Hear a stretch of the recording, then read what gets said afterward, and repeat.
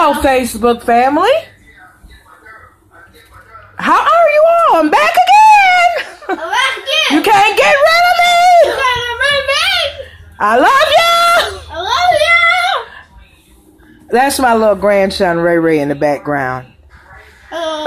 He's just pray fine. Today I want to talk about. I want to talk about the prayer lines.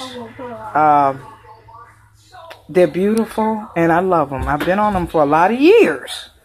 I've been on the prayer lines. But sometimes some people abuse them because they take a lot of these people's weakness. And what I mean by weakness, they want to get money out of them through a prayer line. Oh Lord, that's so evil. That's why when I get on the prayer line now, I get on *6 mute. The number sign is 6 on mute, and just listen to the people pray, because they know you on there. They want you to testify on your name, and then they all that trying to get some funds and things. And you ones that's doing these prayer lines like that, you ought to be ashamed of yourself and quit misleading these people. Quit misleading these people. Acting like you care about them so much, and you don't care unless they giving some money. And a lot of them not recognized unless they giving some money. And that's not right. That's not of the Lord. That's not of the Lord. And so you got to be careful as you use these prayer lines. You do like me, just call in there and just put yourself on mute where you can just listen to them. They don't know you're on now. Because see, this is the kind of day and time. It's sad to say this, but this is the kind of day and time that we living in. We living in days like this, where people, they don't care. They just want your money. They want to act like they praying for you and all that. They ain't pray. They may pray, but when it comes to the bottom line, it's about that money. And you got to be aware. And I'm coming here today to make you aware. Be careful of these schisms and scasms. And, the prayer lines are beautiful. But the people who running these prayer lines, don't use it to get money for your organization group. Don't use it to be using these people. Making these people give all their money, their life savings, and they quit scamming these people. That's why they got American greed. American greed, that people done scammed so many people. And then another thing I'm coming you today. I'm not coming fussing by nothing. I just want to talk on these subjects. Because I hope one day I get me a talk show. I want me a talk show. Because see, I want to know why all these people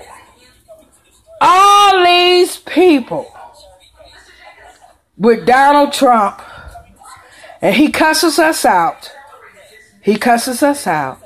But one thing he told the black community, your schools are no good.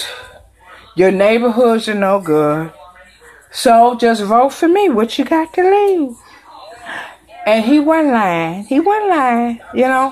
But I was so shocked, and I was kind of hurt that he got in, because I just knew that Hillary had got it.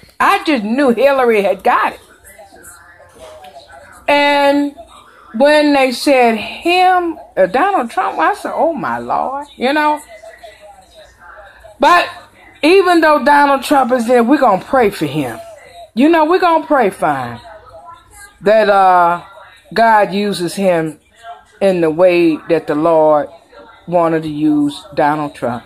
We just got to pray for whoever's in office. Because, when it comes to these politics and things, these people, all of them is something else. All these people from Russia, all of them. I don't really understand it all, but I know something ain't right. And they just stumping over the people. And I'm going to tell you something. These Mexican people, when Donald Trump, a lot of them was crying and scared because They scared they got to go back over there. The ones that ain't got no green cards, The ones don't have they scared they gonna have to go back, and and a lot of them had babies here, and they had to leave their babies, and if they ain't born here. But I hope it be worked out where their families won't get split up like that, because that's a form of, remember when we was back in the day, we wasn't here, but our forefathers, how the slave masters split our families up. And we didn't know where our families was because Massa split us up and split our families up and raping our women and probably raping the men and all that. All that probably was going on. All this has been going on from the beginning of time. So, that's the way it was. But I just been thinking about a lot of things in my life. I'm 58 years old. I'm thinking about a lot of things. My church life, I'm a Kojic girl. I grew up in Church of God in Christ all my life.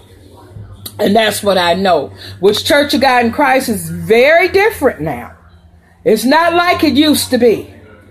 Like the Bible say, things gonna get worse, and that includes the church too. It's a whole lot of things going on. But I remember back in the day when me and my sisters and my brother, we sung in Greater Northwest Church Choir, and went to choir rehearsal. We had youth retreats. I mean, it was really beautiful. It was really nice. We had a togetherness. All the members, Marlon, Deborah Jackson, and oh, Lord, the Wilsons, the Bostons, Polly, all them, Lockett's, so many families, Tyra, her family and all them. So many different generations of families went to Northwest. And we all have something in common about that. We had a good time. Oh, we had a good time praising the Lord. I got saved there.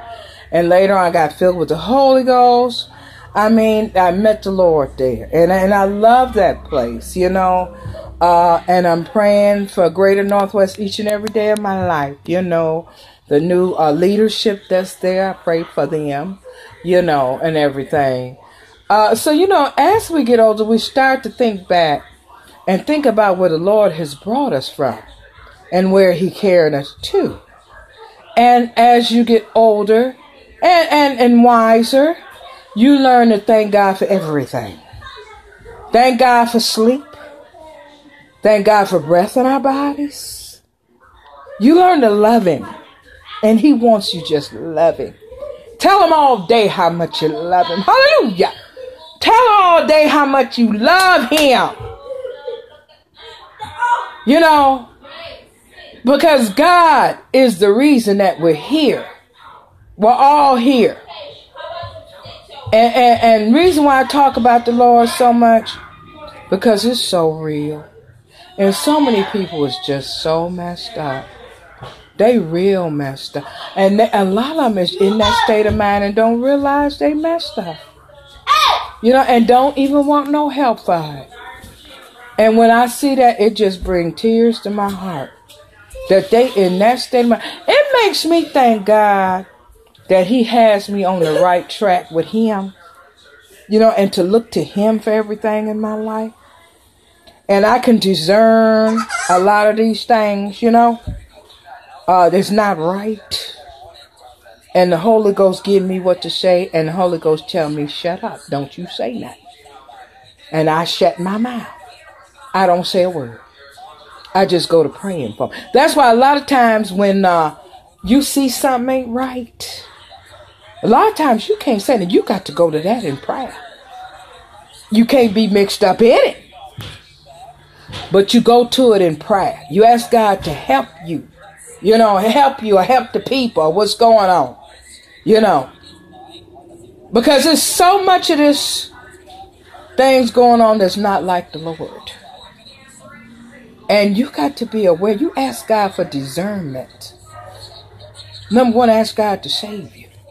Say, Lord, I want to be saved. Save me, Lord. And when you ask God, and you know He'll save you. He'll save you. You know, that's why I pray for our new president, Trump, will be inaugurated January the 20th. Now, I don't know who going to go to the inauguration. I have no idea. You know, I know Hillary Clinton, she got to be there, you know. But I just pray for him. And the Putins, the Russians, you know, they over here, you know, whatever's going on with that. And I'm asking God to help me understand, because I can't understand it. Especially when Donald Trump call us stupid and call us fools. Mr. Trump, don't cuss us out no more. Don't cuss us out. Because we constantly praying for you.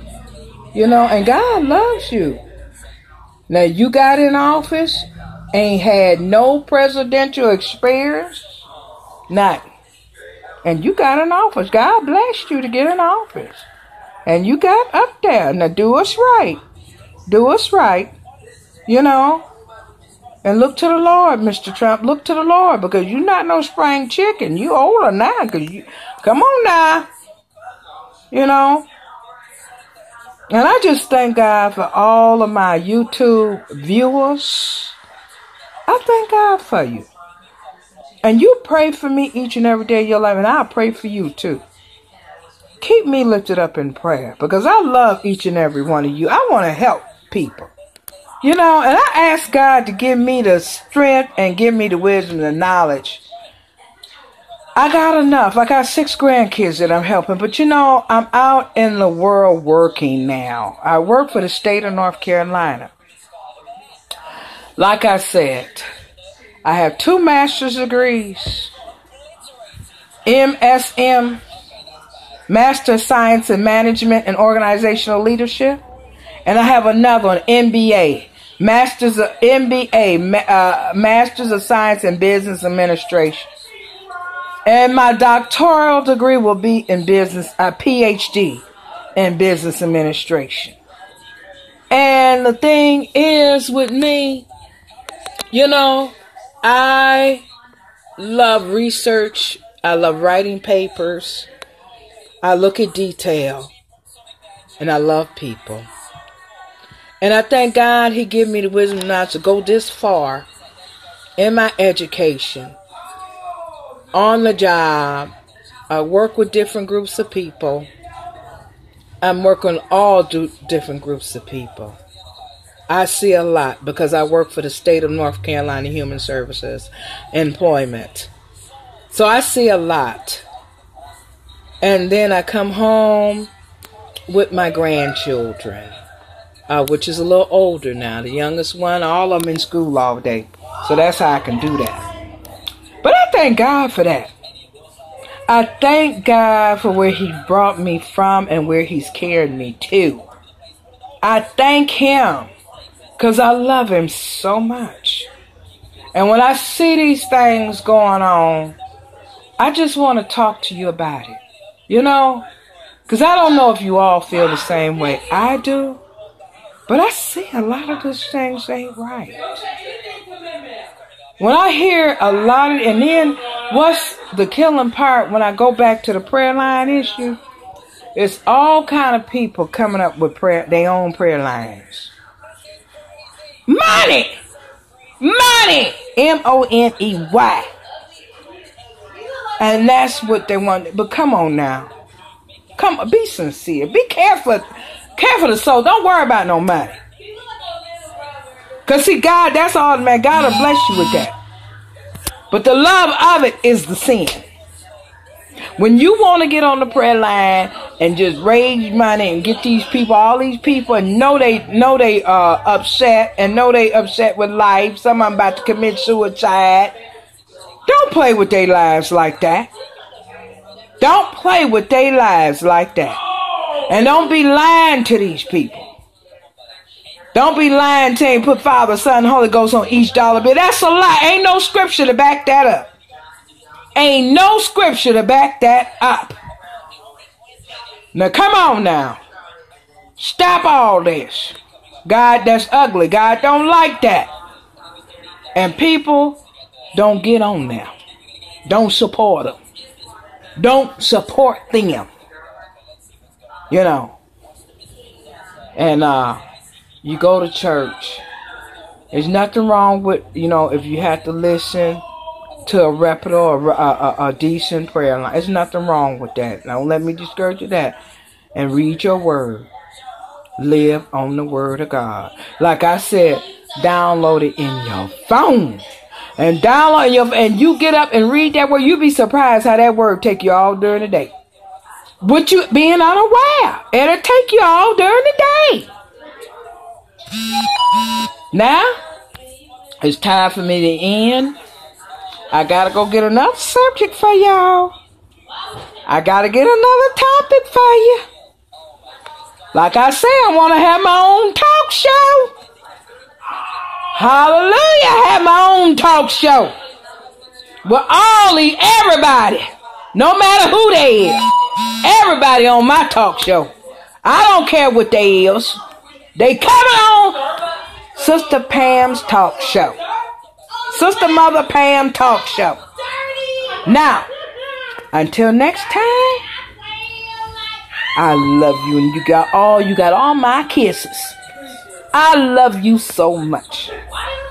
Till next time, more blessings! In Jesus' name, amen.